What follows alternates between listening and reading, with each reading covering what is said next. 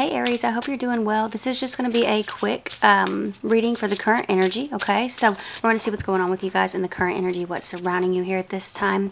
Aries, I do have personals open. Details are in the description for anybody who is interested, okay? So we're going to go ahead and begin here and see what we've got for you. Okay, we have intensification. So there's something here that is heating up, all right?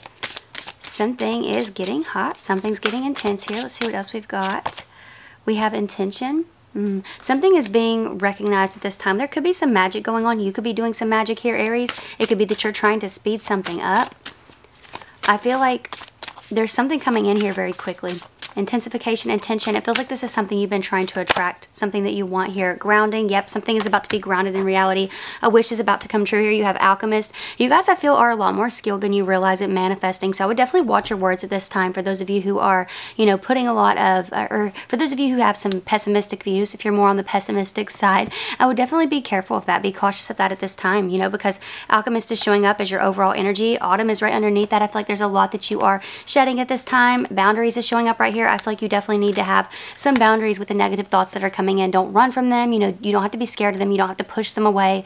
Sometimes they are beneficial, but I do feel that, you know, here in the current energy, it's kind of telling you to invite in more positive thoughts. So even when you have a negative thought, you know, try to counter that with a positive one. Like, what is a positive outcome? Or what are three? I like to do, you know, even more than just one for me personally here. But it looks like a wish is coming true here. Something's being grounded in reality, you guys. So yeah, you know, this is, this card is the wand, actually. So if it'll focus.